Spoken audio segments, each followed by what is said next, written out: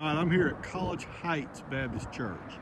This is the church where Melanie and I have joined Sunday afternoon, and I'm coming up here to set free.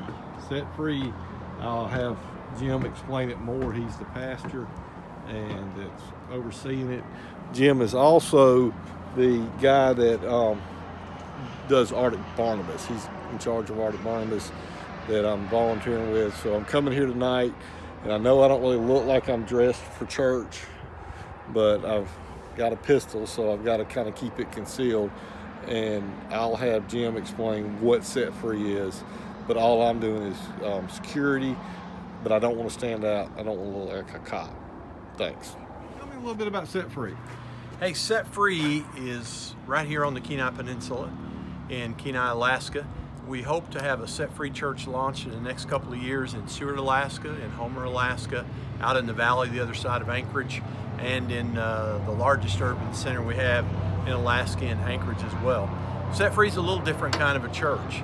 It's a church that targets at-risk people, higher risk kinds of folks, people who struggle with addiction, people who have been detached from church, people who aren't interested in church. But if your theology is like mine, you believe that God pursues lost people. I know He pursued me. I was a 23-year-old alcoholic biker 36 years ago and had never heard the gospel. And then now in hindsight, I see how God pursued me and woke me up to the gospel in order to come to Him. So we're looking for that person that might not want to come to a traditional kind of a church, the mainstream church with a cross or something on the top of it, or something that says church on the sign. Although we are meeting right now at a church, but we're meeting on Sunday night, and we're meeting in a fellowship hall around tables. Music's a little different. It's still gospel-centered, and we're not really changing anything about church in the sense of God saving folks and folks coming to Christ. We're just trying to make something relevant for broken people to come to Jesus a step at a time.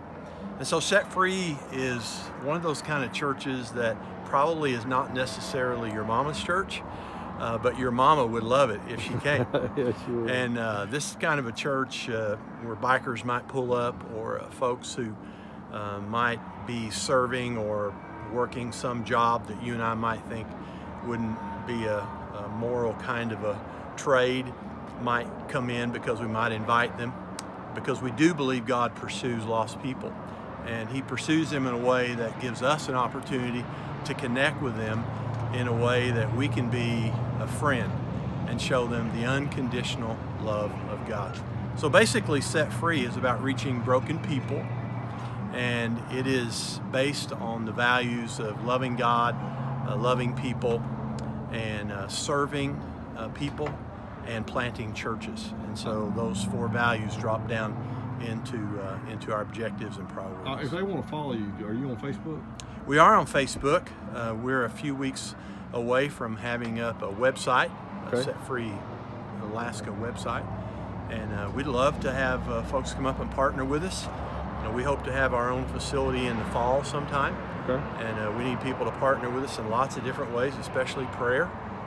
And this is third or fourth kind of a recovery model church that I've helped over the years to plant, and I'm glad to do that just as a lay pastor out of my own church here at College Heights. So I'm one of those guys that just has been doing ministry a long time and leading organizations, and I'm doing this for free. I don't collect any money from my church to do this, and I'm doing it so that we can see people who typically would not come through the front door of a typical church come to Jesus Christ. All right, well, let's get in there and worship God. Amen. Come and join us. And for those that are with us on Facebook, we say thank you for joining us there as well. Now, have you ever struggled with an addiction yourself?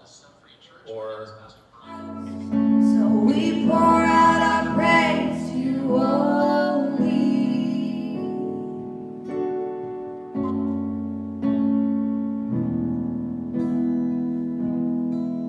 You give life, you are love, you bring light to the darkness. church in Indiana, week of Easter, we were talking in our larger staff meeting with our staff about what we're going to put on our sign. And thousands of cars went by our church every day. And I can remember getting myself in trouble because I came up with the brilliant idea that this should be on our sign at Easter. You ready for it? Here it is.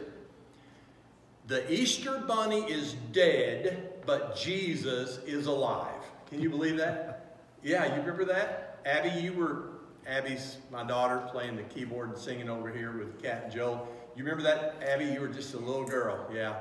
I remember staff coming into my office one at a time, like, "Preacher, you sure you want to put that on the sign?" And I'm like, "Well, yeah, it's true. Man, the Easter bunny's dead and Jesus is alive." And see, on Facebook right now, you're scrambling, going, "Oh, I can't let my kids hear this," right? And 30 minutes after that sign was up, we had people calling our church, driving by. "What do you mean put that sign up, the Easter bunny's dead?" I'm like, "Well, what about the other part? Because there is no Easter bunny, but there is a Jesus, and he is alive. He is risen." Here it is Easter season, and people were concerned about a dead Easter bunny. I don't know. I don't know what the world's coming to. But I'm glad